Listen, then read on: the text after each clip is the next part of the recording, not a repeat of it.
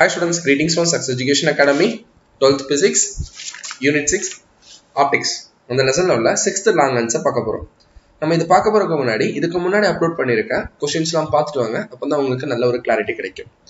As well as சேனலை யாரெல்லாம் subscribe பண்ணலையோ சேனலை ப்ளீஸ் சப்ஸ்கிரைப் பண்ணுங்க. Then வீடியோஸ் பிடிச்சிருந்தா உங்க ஃப்ரெண்ட்ஸ்க்கு ஷேர் பண்ணுங்க, கமெண்ட் பண்ணுங்க, லைக் பண்ணுங்க. Derive the equation for refraction at single spherical surface.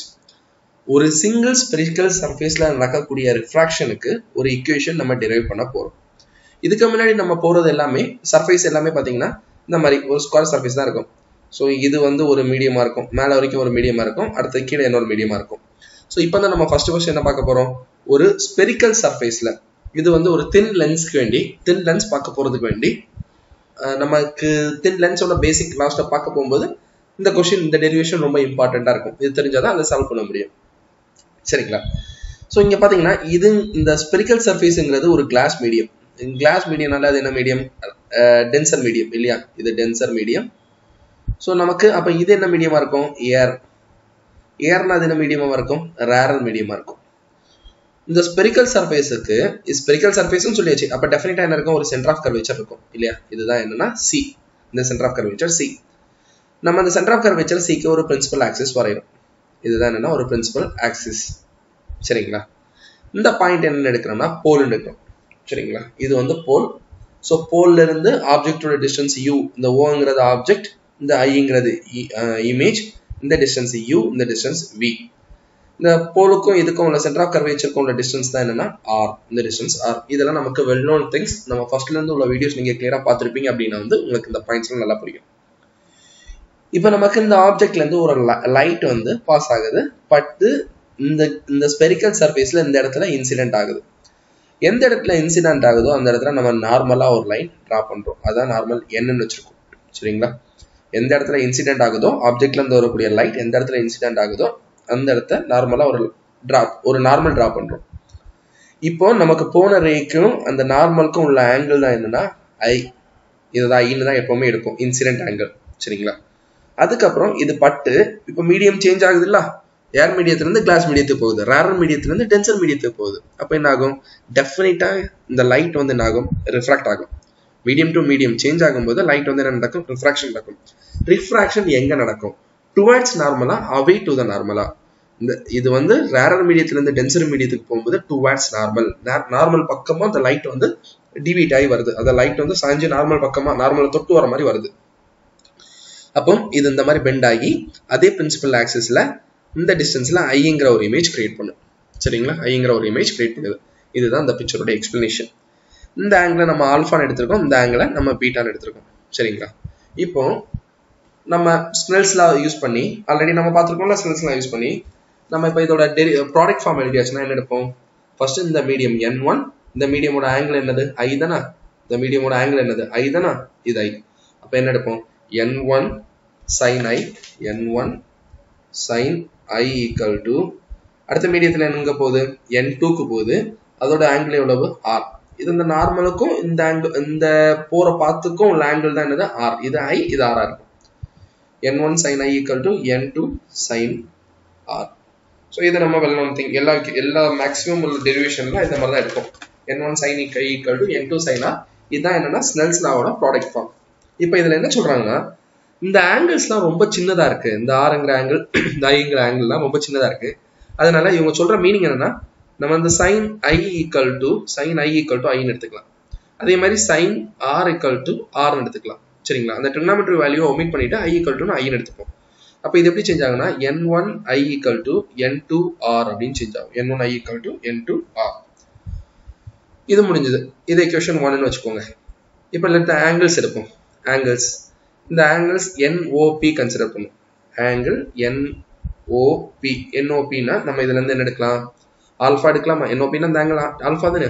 அப்போ இதுக்கு tan எடுக்கிறோம். ஏன்னா நமக்கு ஹைபாட்டிஸ் தேவையில்ல, ஆப்போசிட் சைடும் அட்ஜசன்ட் சைடு தான் மெஷர் பண்ண போறோம்.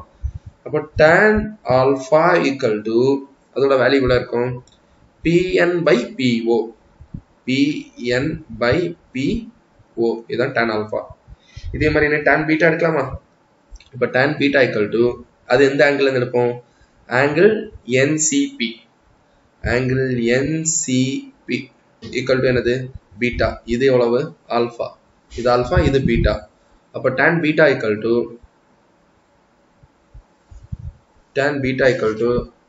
இது என்னது ஆப்போசிட் சைடு தான, ஆப்போசிட் சைடுனா என்னது pn தான, pn by இது adjacent சைடோட வேல்யூ என்னது pc, pn by pc. Okay pc போட்டாச்சு. அடுத்தது இந்த காமா, அப்போ angle NIC, angle NIC, NI இல்ல C இல்ல P, இந்த பாயிண்ட் தானே NIP, angle NIP equal to என்னது காமா. அப்போ tan gamma equal to tan gamma ஓட வேல்யூ என்ன வரும் pn by pi வரும். இங்க எப்படி sin I equal to IO, அதே மாதிரி இங்க tan alpha equal to alpha. அப்ப alpha equal to pn by po, beta equal to pn by pc, gamma equal to pn by pi தானே, இது pi சரிங்களா, இந்த இடத்துல pi, இது pi. அப்ப pn by pi அப்படிங்கறத போட்டாச்சு. இப்போ பாத்தீங்கன்னா இந்த triangle, from the triangle ONC னா இந்த triangle கன்சிடர் பண்றோம், ONC சரிங்களா. from the triangle ONC, இப்போ நம்ம இந்த triangle கன்சிடர் பண்ணும்போது external angle equal to internal angle எடுக்கலாமா. அப்போ external angle எவ்வளவு I தானா, I equal to alpha plus beta எடுக்கலாமா. அப்போ இதுல வந்து நான் என்ன எடுக்கிறேன், I equal to alpha plus beta அப்படின்னு எடுக்கிறேன்.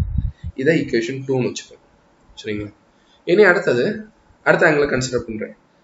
from triangle INC, இந்த பாட்டு INC, இந்த triangle INC கன்சிடர் பண்ணியாச்சுன்னா from triangle INC, ஃபர்ஸ்ட் இந்த ONC கன்சிடர் பண்ண, இது INC. சோ இதோட வெளிய உள்ள வேல்யூ என்ன இருக்கு, பீட்டா தானே இருக்கு.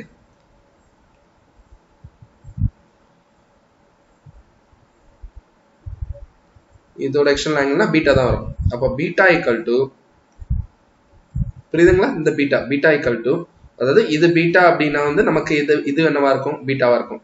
நம்ம அதை வச்சுதான் எடுத்திருக்கோம். இது beta equal to r plus gamma எடுத்துக்கலாமா. அப்ப beta equal to r plus internal angle r plus gamma தானே. அப்ப r plus gamma. இதுல இருந்து நம்ம r ஓட I ஓட வேல்யூ எடுத்த மாதிரி r ஓட வேல்யூ எடுக்கணும். அப்ப r equal to beta minus gamma அப்படின்னு வரும். இதை equation 3 னு வச்சுப்போம் சரிங்களா. இப்போ இந்த r ஓட வேல்யூவும் இந்த I ஓட வேல்யூவும் r ஓட வேல்யூவும் எடுத்து இதுல சப்ஸ்டிட்யூட் பண்ணுவோம். அப்ப substitute 2 and 3 in equation 1.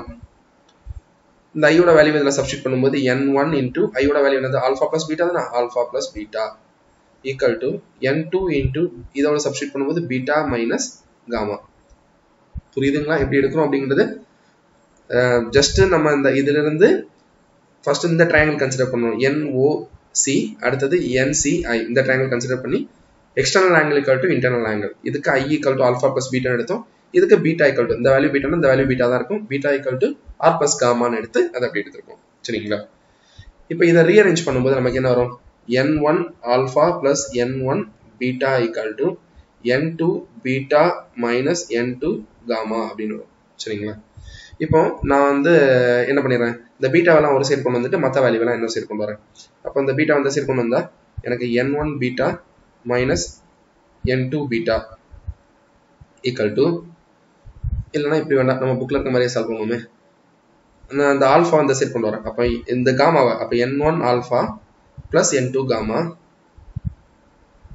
equal to n2 beta minus n1 beta அப்படின்னு வரும்.